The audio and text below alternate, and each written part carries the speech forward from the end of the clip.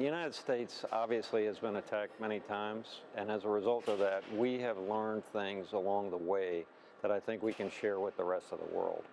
And that finds its way into academia, and the research that's ongoing at the University of Southern Mississippi through their Spectator Sports Safety and Security program provides a venue or an outlet for those individuals that are studying in the area of sports safety and security.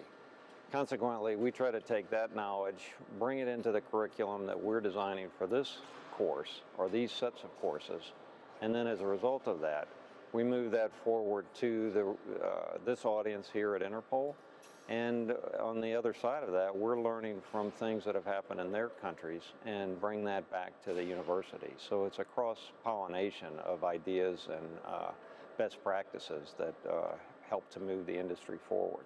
We're sure that many of the ideas that are being fostered inside the dialogue in this course and the 5 other courses that we're putting together have helped stimulate both governance issues back in the countries of the participating country individuals. And what we believe very fundamentally is that the thinking that goes into what they're producing in their countries is a byproduct of many of the ideas that are applied in these courses. So we feel like you have to look at what our best practices. You have to create a very high standard. We believe these courses are that high standard.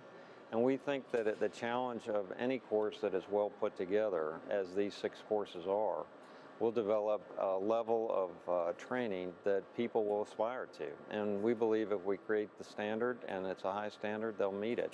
So it's an idea of trying to bring together best practices and have a global initiative that helps others through the lessons we've learned from things that have happened both in the US, the UK, and in Europe, and other places around the world where there have been attacks at sporting events.